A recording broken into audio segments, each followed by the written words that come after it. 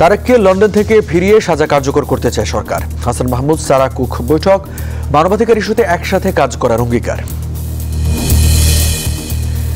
বিশ্বে শক্ত অবস্থানে থাকা 10টি মুদ্রার মধ্যে শীর্ষে কুয়েতি দিনার। এক দিনারের বিপরীতে মিলছে প্রায় 400 টাকা। খুশি প্রবাসী বাংলাদেশিরা। এবং প্রত্যাশিত ফল না পাওয়ায় অস্ট্রেলিয়ায় বাতিল হয়েছে গোল্ডেন ভিসা। বিদেশি বিনিয়োগ টানতে দক্ষ অভিবাসী বাড়ানোর সিদ্ধান্ত।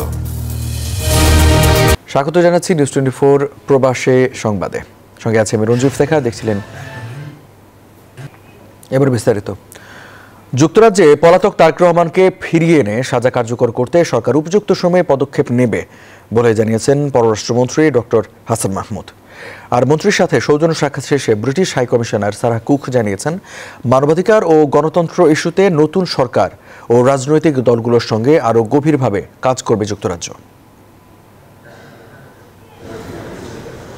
ভারত, যুক্তরাষ্ট্র, ইউরোপীয় ইউনিয়নের পর এবার নবনিযুক্ত পররাষ্ট্রমন্ত্রীর সাথে সৌজন্য সাক্ষাৎ করলেন যুক্তরাজ্যের হাইকমিশনার সারা কুক।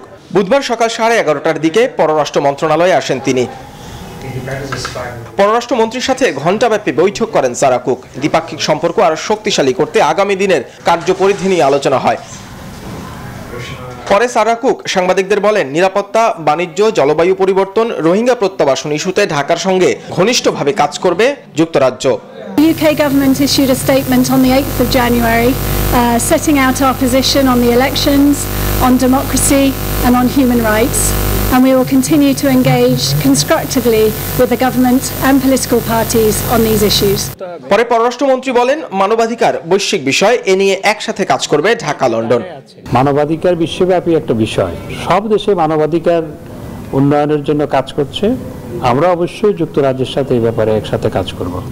লন্ডন থেকে তারেক রহমানকে ফিরিয়ে আনা প্রসঙ্গে ব্রিটিশ হাইকমিশনারের সঙ্গে আলোচনা হয়নি বলে জানান পররাষ্ট্রমন্ত্রী। আমাদের সরকার যে কোনো শাস্তিপ্রাপ্ত আসামির শাস্তি কার্যকর করতে চায়। তারেক রহমানকে উপযুক্ত সময়ে আমাদের সরকার তার শাস্তি কার্যকর করার জন্য যা যা করার সেটি করবে। এছাড়া মুদ্রাস্ফীতি নিয়ন্ত্রণে কারিগরি সহযোগিতা নিয়েও বৈঠকে আলোচনা হয় বলে জানান পররাষ্ট্রমন্ত্রী। মাইগ্রেশন নিয়ে কি আলোচনা হয়েছে আমি বলেছি। নাহিদ হোসেন, নিউজ 24, ঢাকা। বরাবরের মতো এবারও বিশ্বের সবচেয়ে শক্তিশালী অবস্থানে থাকা 10টি মুদ্রার মধ্যে শীর্ষে রয়েছে কুয়েতি দিনার। বর্তমানে এক কুয়েতি দিনারের বিপরীতে মিলছে 3.25 মার্কিন ডলার বা বাংলাদেশি মুদ্রায় প্রায় 400 টাকা। কুয়েত থেকে জাহাঙ্গীর খান পলাশে পাঠানো তথ্য ছবিতে ডেস্ক রিপোর্ট। মধ্যপ্রাচ্যের তেল সমৃদ্ধ দেশ কুয়েতের মোট জনসংখ্যা 46 লাখ। তার মধ্যে 32 লাখই প্রবাসী ও ভিনদেশী। মাত্র 17,000 বর্গ কিলোমিটারের এই দেশটিতে রয়েছে বিশ্বের সবচেয়ে শক্তিশালী মুদ্রা। 2024 সালের শুরুতে ফোর্বস প্রকাশিত বিশ্বের সবচেয়ে শক্তিশালী অবস্থানে থাকা 10টি মুদ্রার জায়গায় ফের প্রথম স্থান দখলে নিয়েছে কুয়েতি দিনার। 1960 সালে চালু হওয়া মুদ্রাটি বহু বছর ধরেই বিশ্বের সবচেয়ে মূল্যবান মুদ্রার স্বীকৃতি পেয়ে আসছে। বলা হচ্ছে, তেলের বিশাল মজুদ ও করমুক্ত ব্যবস্থায় কুয়েতের অর্থনৈতিক স্থিতিশীলতার জেরে দেশটির মুদ্রা এত শক্তিশালী। বর্তমানে এক কুয়েতি দিনার সমান বাংলাদেশি 400 টাকা। অন্যদিকে এক কুয়েতি দিনার কিনতে গুনতে হবে 3.25 মার্কিন ডলার। শক্তিশালী মুদ্রার তালিকায় যথাক্রমে দ্বিতীয় স্থানে বাহরাইনের দিনার, তৃতীয় স্থানে ওমানের রিয়াল, চতুর্থ স্থানে জর্দানের দিনার সহ 10ম স্থানে অবস্থান করছে বিশ্বব্যাপী সবচেয়ে বেশি ব্যবহৃত মুদ্রা মার্কিন ডলার। বিশ্বজুড়ে 180টি মুদ্রাকে বৈধ বলে স্বীকৃতি দিয়েছে জাতিসংঘ। তবে জনপ্রিয়তা ও ব্যবহারের ব্যাপকতার পার্থক্যের কারণে সব মুদ্রার মান বা শক্তি সমান হয় না। পণ্য, সেবা বা অন্যান্য মুদ্রা বিনিময়ের সময় ক্রয় ক্ষমতার উপর নির্ভর করে একটি দেশের মুদ্রার মান বা শক্তি পরিবর্তিত হয়। Desk report, news 24।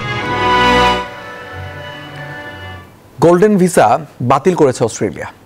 প্রত্যাশিত ফল না পাওয়ায় এই ভিসা বন্ধ করে দিয়েছে দেশটি। তবে গোল্ডেন ভিসার পরিবর্তে দক্ষ কর্মী ভিসা বাড়ানোর সিদ্ধান্ত নিয়েছে অস্ট্রেলীয় সরকার। ব্যবসা খাতকে চাঙা রাখতেই 2012 সালে গোল্ডেন ভিসা চালু করেছিল অস্ট্রেলিয়া সরকার। এই ভিসার আওতায় বিদেশি ধনী বিনিয়োগকারীরা দেশটিতে বাস করতে পারতেন। অস্ট্রেলিয়ায় SIV অর্থাৎ গোল্ডেন ভিসা পাওয়ার জন্য বিদেশি নাগরিকদের ন্যূনতম 50 লাখ অস্ট্রেলীয় ডলার বিনিয়োগ করতে হতো। বাংলাদেশি মুদ্রায় এর পরিমাণ 36 কোটি 10 লাখেরও বেশি। বিদেশি বিনিয়োগ বাড়ানোর লক্ষ্যেই চালু করা হয়েছিল এই কর্মসূচি। তবে কর্তৃপক্ষ বলছে এই ভিসায় প্রত্যাশিত সাফল্য অর্জিত হচ্ছে না, আর্থিকভাবেও তেমন লাভ আসছে না। এমনকি এই ভিসার আওতায় অর্থ পাচার ও অন্যান্য অপরাধের আশঙ্কাও করা হচ্ছিল। ফলে গত ডিসেম্বর থেকে সেটি বাতিলের সিদ্ধান্ত নেওয়া হয়। That the smartest cyber guns in our country work for the Australian government, they work for you. তবে গোল্ডেন ভিসার পরিবর্তে দক্ষ কর্মী ভিসা বাড়ানোর সিদ্ধান্ত নিয়েছে ক্যানবেরা। এর পরিবর্তে অস্ট্রেলিয়ায় অতিরিক্ত অবদান রাখতে সক্ষম দক্ষ অভিবাসীদের জন্য আরও ভিসার সুযোগ তৈরি করা হবে। এর আগে 2022 সালে গোল্ডেন ভিসা বাতিল করে ব্রিটেন। ইউরোপের দেশ মাল্টাতেও গোল্ডেন ভিসা কর্মসূচি নিয়ে বিতর্ক চলছে।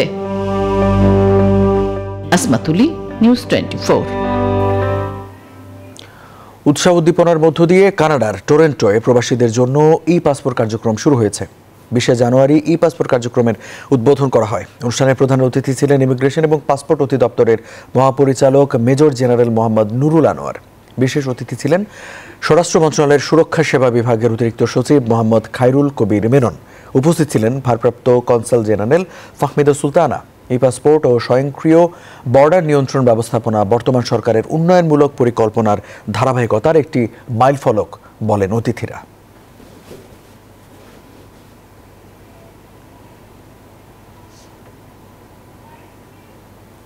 আন্তর্জাতিক কলকাতা বইমেলা এবার 47 বছরে পদার্পণ করেছে। নিত্যদিন নানা আয়োজনে সেজে উঠছে মেলা প্রাঙ্গণ। প্রতিদিন প্রায় লাখো মানুষের পদচারণায় বইমেলা পরিণত হচ্ছে মিলন মেলায়। কলকাতা থেকে ভাস্কর সর্দারে পাঠানো তথ্য ছবিতে ডেস্ক রিপোর্ট।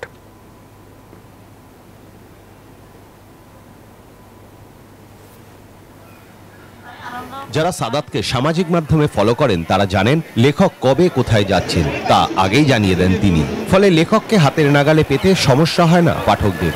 কলকাতা বইমেলায় মঙ্গলবার ছিল সাদাত হোসাইনের দিন। তাকে পেয়ে আপ্লুত পাঠকরা। আমি বইমেলার সময়টাতে কলকাতায় শুধু এই একটা পরিকল্পনা নিয়ে আসি, সেটি হচ্ছে পাঠকের সঙ্গে সময় কাটানো, তাদের সঙ্গে ভাবনা বিনিময় করা যতটা বেশি সম্ভব। লেখককে ঘিরে পাঠকদের উপচে পড়া ভিড়। সাদাত আসবে জেনে বাংলাদেশ প্যাভিলিয়নের সামনে লম্বা লাইন। উপলক্ষ একটি স্বাক্ষর আর নিজের সাথে সেলফির মাধ্যমে লেখককে ফ্রেমবন্দি করা। ওনার কবিতাগুলো আমার অসাধারণ লাগে, খুবই রিলেটেবল লাগে, আর কথাগুলো মানে মাথা থেকে বেরোতে চায় না। আমার অনেক পছন্দের একটা রাইটার, আমি ওনার লেখাগুলোর খুব বড় ফ্যান। বাংলাদেশ প্যাভিলিয়ন ঢুকেই সাদাতের বই কালেক্ট করব বলে। তবে শুধু সাদাত হোসেনের বই নয়, পাঠক বাড়ায় এবারে খুশি বাংলাদেশি প্রকাশকরাও। পাঠক বাড়লে তো অটোমেটিক্যালি বইয়ের সেল যখন বাড়বে তখন প্রকাশকরা বাণিজ্যিকভাবে কিছুটা লাভবান হবে। যতগুলো প্রকাশক এসেছেন, যতগুলো পাবলিশার এসেছে, সবার মুখে হাসি, খুব ভালো বিক্রি হচ্ছে। বছর পর ফিরে এসেছে বিশ্বের দ্বিতীয় বৃহত্তম বইমেলা অর্থাৎ আন্তর্জাতিক কলকাতা বইমেলা, যেখানে লেখক পাঠকের ভাব বিনিময়ে মঙ্গলবার কলকাতা বইমেলার সন্ধ্যাটা ছিল সাদাত হোসাইনের। মেলা চলবে 31 জানুয়ারি পর্যন্ত। ভাস্কর সর্দার, নিউজ 24, কলকাতা।